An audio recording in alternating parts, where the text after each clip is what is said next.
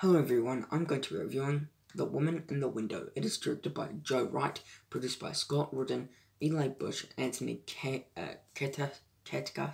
screenplay by Tracy Letts, based on The Woman in the Window by A.J. Finn, starring Amy Adams, Gary Oldman, Anthony Mackie, Fred Hanger, Wyatt Russell, Brian Tyree Henry, Jennifer Jason Leigh, Julianne Moore.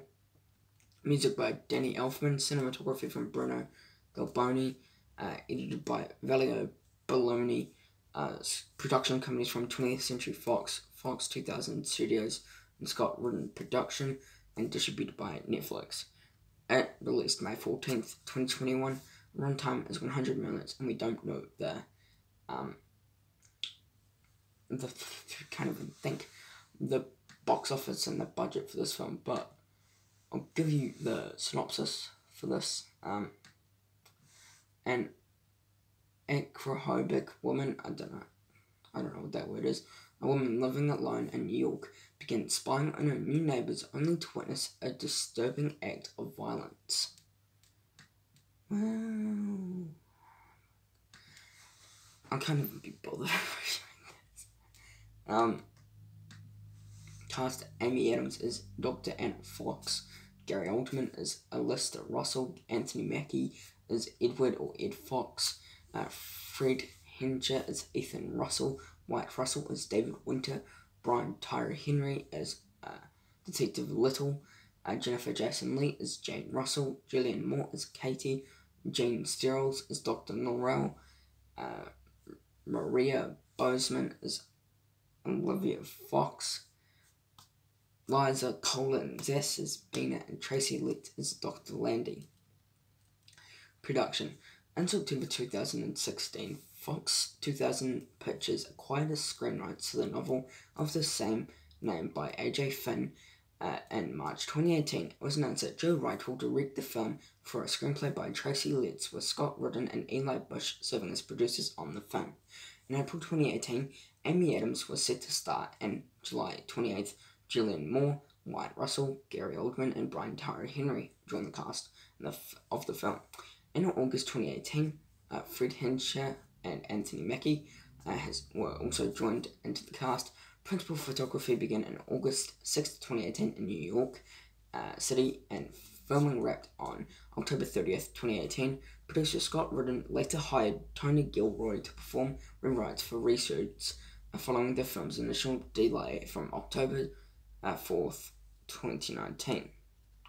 Release. The Woman in the Window was originally scheduled to be a theatrical release on October 4th, 2019 by 20th Century Fox, but on July 9th, 2019, it was delayed with Fox's new owner, Walt Disney Motion Pictures, re-editing the film after testing screenings, and a new release date on May 15th, 2020 was set. On March 17th, 2020, the film was removed from the release calendar because of COVID-19 pandemic, with the intent to reschedule for later in 2020.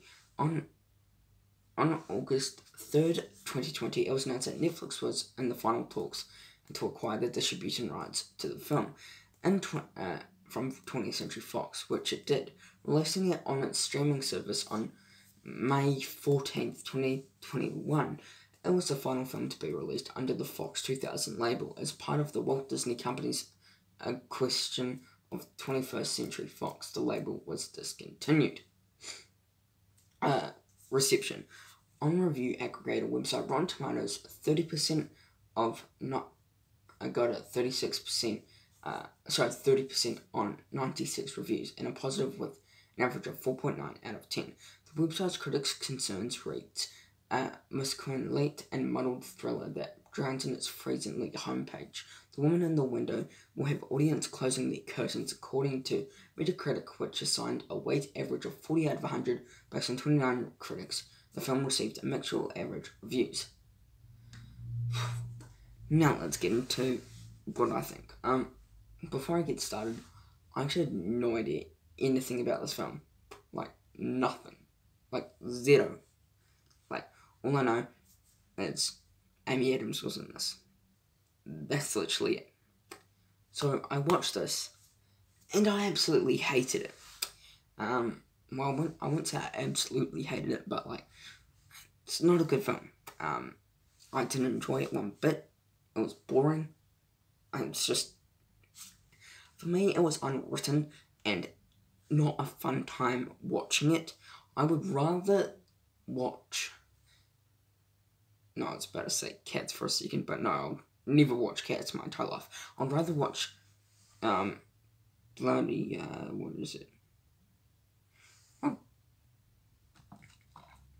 I would rather watch Justice. Yeah, Justice League is way better than this film, 100%. But, and I also hate Justice League as well. I don't even know why I have it on DVD. Anyway, The Woman in the Window is just a waste of time. Some people probably enjoyed it, like Zach Pope. He gave it a 3.5 out of 5 stars, and Dave Lee Down Under gave it a 3.5 out of 5 stars, and Brian Lomax gave it a 3 stars. But me and Ryan were like scored at the same. Well, can't say that yet, but because that would give away my score. But yeah, The Woman in the Window, just not my thing. I do not recommend this film. And yeah, for my score for The Woman in the Window, I'm going to give it a 1.5 out of 5 stars. Percentage, I'm going to give it a 26%. Grade, I'm going to give it a D. And out of 10, I'm going to give it a 2.6 out of 10. Thank you for watching. Thank you for listening to my review for The Woman in the Window. Stay tuned to Those Who Wish Me Dead. I'm literally like 9 minutes into it, and I'm really liking it at the moment. But yeah, thanks for watching my review for The Woman in the Window. I got Army, the next Netflix original is Army of the Dead, which I cannot wait to be reviewing that. But yeah, hope you enjoyed my review for The Woman in the Window. Please subscribe to my channel, be a big help. Thanks for watching. Take care. Peace.